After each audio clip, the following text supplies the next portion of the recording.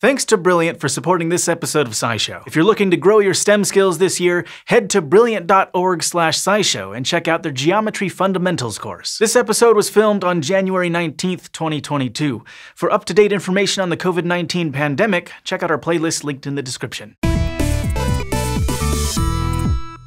Throughout the COVID-19 pandemic, we've seen new variants of concern of SARS-CoV-2, the virus that causes COVID-19. The World Health Organization gives names to new versions of the virus that it determines might have more of an impact on people, say by spreading more easily, causing more severe disease, or being better at getting around our body's defenses. The latest variant making headlines is Omicron. It was first identified in late November of 2021, but as is always the case with this pandemic, we're still trying to learn about its effects and what this new variant means for the overall course of the pandemic. Here's what we know right now. Omicron is spreading quickly, and many experts predict it will overtake the Delta variant as the dominant variant of SARS-CoV-2 worldwide. You or your loved ones might have already been affected by it given its rapid spread. Part of the reason for its rapid spread is that this version of the virus appears to be more infectious, meaning more likely to spread from person to person than previous ones. For example, data from the UK and Denmark suggest that Omicron is more likely than Delta to spread within a household, even in cases where all members of that household had been vaccinated and received booster shots. The Danish study is a preprint, meaning that it has not been published or peer-reviewed,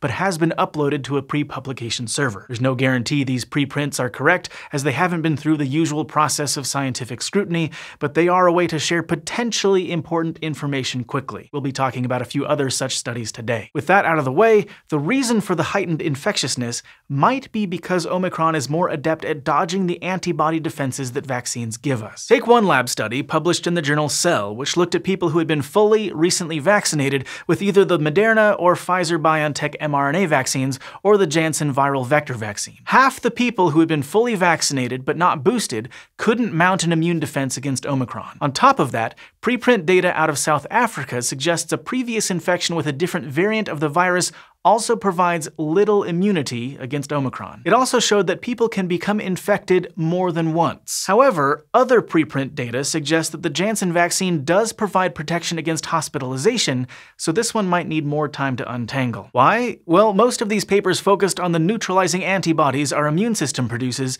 in response to a vaccine or the virus, but that's not all our immune system does, so the vaccines may be helping our immune systems protect us from Omicron in other ways. Like the variants that came before it, Omicron has a number of mutations compared to earlier versions, including many that affect its spike protein. These may make it better at both infecting cells and avoiding antibodies that target the spike. It also seems to affect different parts of the body compared to previous variants. Preprints from Hong Kong and the UK have found that it's up to 70 times better at replicating in the nose or upper airway than Delta, which hangs out more in the lungs. More virus particles in the nose and throat could mean it's easier to sneeze or cough it out and help the virus spread. Hanging out in the upper airway could also be why this variant seems to cause less severe disease. This also may be why the reported symptoms of Omicron are slightly different.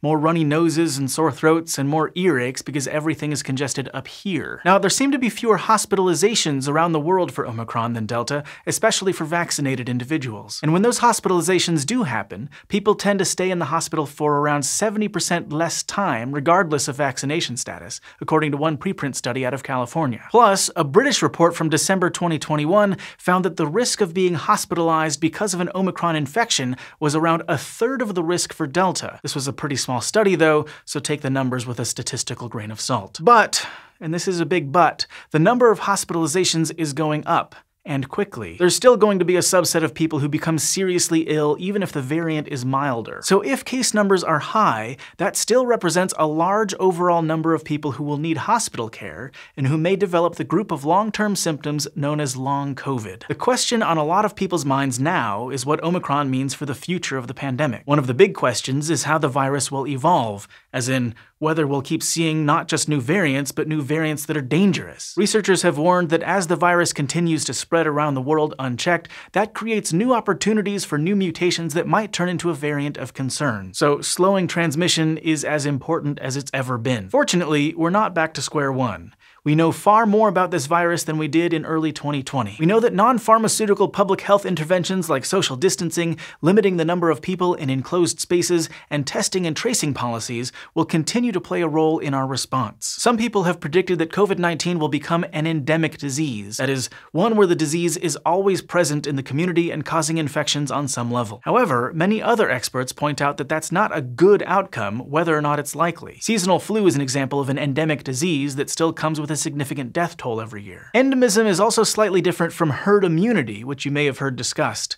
That's where most people have immunity and the disease can only spread within particular subpopulations who aren't immune. And that's something that experts were never really banking on, despite public figures talking it up, because this virus is just too good at shifting into new forms for the defenses we get from vaccines or prior infection to completely wall it off. It's different from, say, measles, where vaccination is effective at preventing disease in most people. But vaccination will still be a valuable tool. Expanding vaccination to as many people as possible worldwide will give the virus fewer opportunities to mutate into new variants as overall infections decline. Plus, some scientists are using data from all of the known previous variants to try to build predictive models of what might be around the corner. A recent study in Science Translational Medicine looked at what mutations have helped a particular virus variant spread in the past. The researchers analyzed what features of that mutation helped it spread and developed a computer model that they used to retroactively predict which mutations have spread up to 4 months in advance. Now they hope to use the model as a starting point to help us prepare or screen for new variants.